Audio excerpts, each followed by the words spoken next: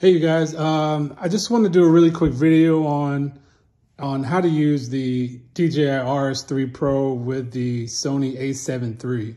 I had a huge problem trying to figure out how to get the Raveneye, especially if you go out and you buy the combo, the RS3 combo. I couldn't get the Raveneye to work right.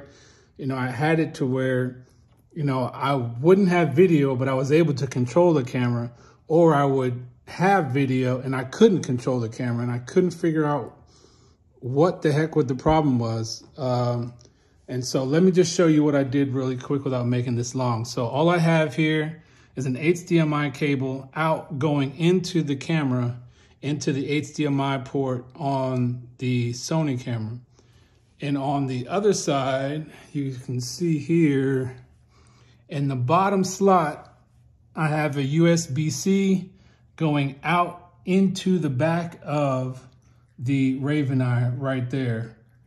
And in the top spot, I've got a USB cable to Sony, I guess it's a Sony multi-camera cable cord, and that's going into the bottom of the A7iii. Now, I don't know if all of the settings, all these little ports are the same for the other Sony cameras, but I know, you know, it might work the same way, but this is the first time that this thing actually works. And I've got it here hooked up to my iPad Pro. As you can see, there's video, and I've got, you know, force motion on here. I can move it around. I can see everything. I've got a very big screen. And that's another thing. You don't have to go out and buy all these, you know, expensive monitors and all this type of stuff as, I don't know, some kind of weird flex or something like that. If you've got an iPhone or an iPad, that's what the Raveneye is for.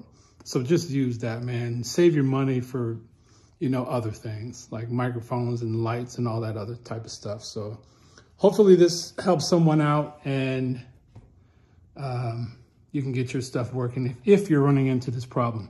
All right, take it easy.